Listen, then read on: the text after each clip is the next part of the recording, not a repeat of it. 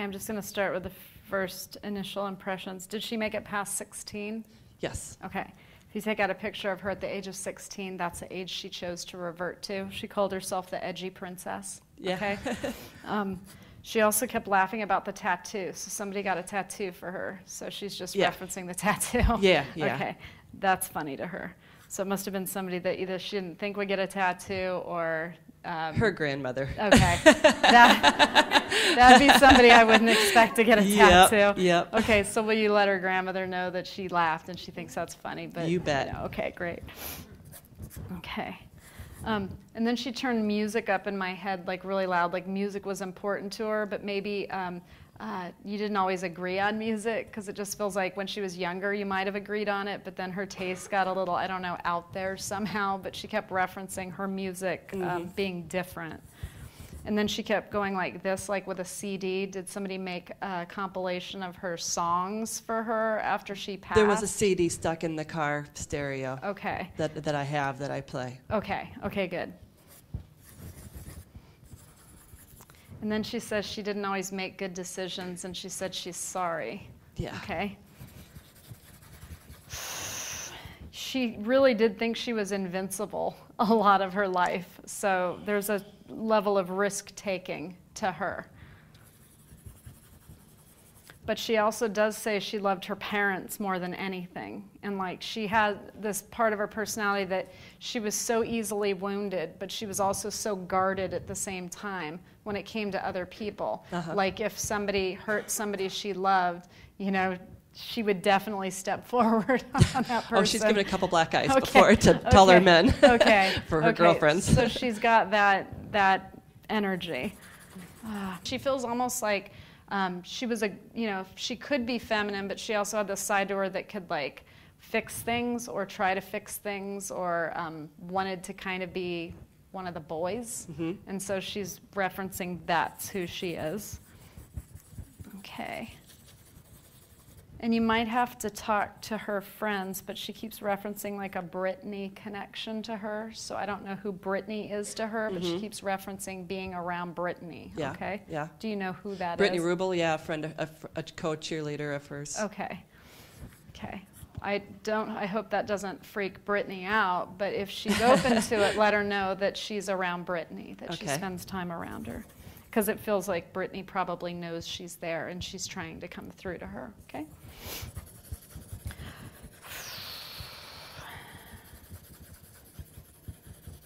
And then she says, don't be mad.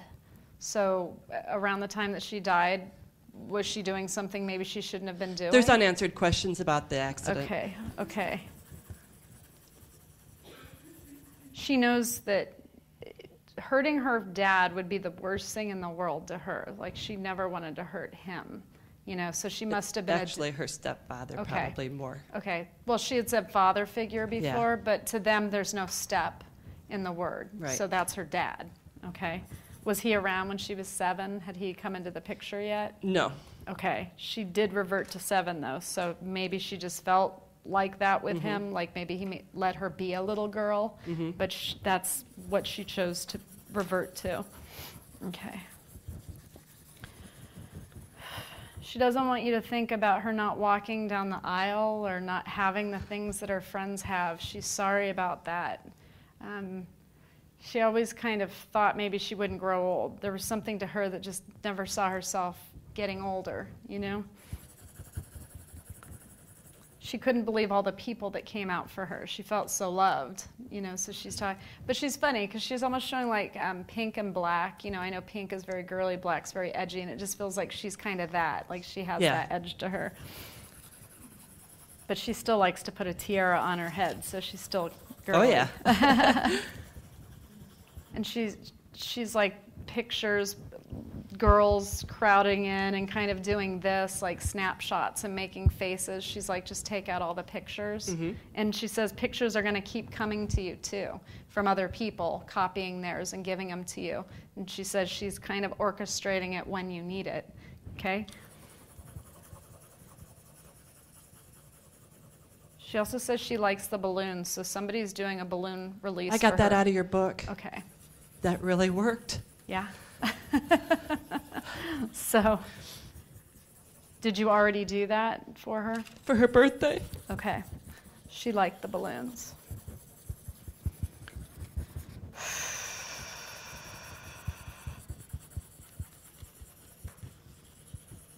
She likes to lay on the couch and just wrap up in a blanket and like watch TV, like watch movies. So in your family room, she'll still lay there. And that's one of the places she likes to be the most, okay? She says it's not going to get easier soon, but eventually it will. But she sees what's going on, and she knows that you haven't let go, and she understands. She says she gets it. Mothers don't let go. No. Okay. She says other women who've been through what she's showing you in a circle of other women. So you'll end up with a support group, and she's showing you with other women, and they understand what you're going through. So if you're not there yet, then that's a place you'll end up, okay?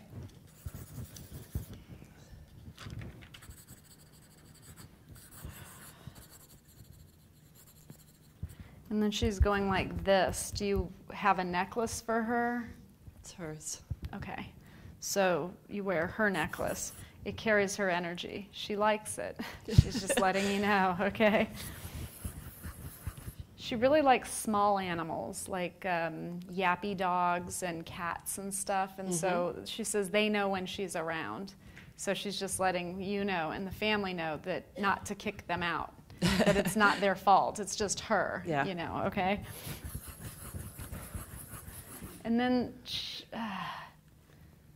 keeps referencing everybody wearing her shirt or everybody wearing her shirts, but she keeps referencing her shirts. So if you didn't have shirts made for her, then people would be wearing her shirts? I'm wearing her shirt. Oh, you're wearing her shirt? Okay. Okay. Okay.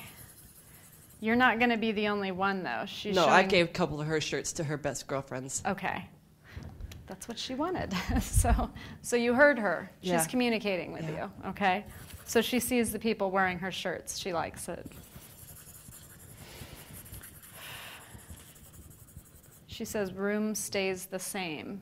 Did you keep her room the same? We've always set her stuff up and kept her stuff. Okay. She likes it. So I guess she's not ready for that not to be there, okay? And then her shoes are special, or her shoes are important? She had to wear platforms. Even sandals had to be platforms. That was a shoeaholic. Okay. Did you keep her shoes? Oh, yeah. Okay.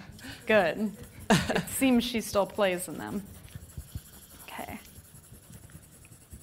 She holds her, and I'm not going to say step because she won't say step. He's her dad. She holds his hand and tries to like help him through it because he didn't see her as a stepdaughter. He saw her as his daughter. And so they had that relationship. She says too much Jack was drank in her honor, so somebody drank a lot of whiskey after she died. Okay.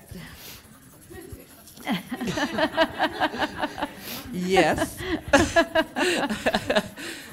She says she just loves a good party. Just make sure you keep having one for her and she'll keep showing up. But she's still living in your house.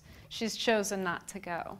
Okay, so when you put on a movie, a DVD or whatever that's like more of a chick flick, she'll watch it with you. She likes that. Did you have a question around her death? Yes, I do. Okay. The accident. There's just certain things that just aren't clicking on what happened. I went there the other day because the anniversary was the 12th. Okay. Okay, let me just see what she says around the accident.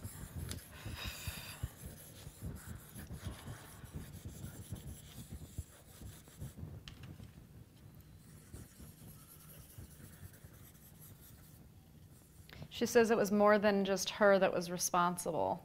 So was there somebody in the car with her? Yeah. Okay.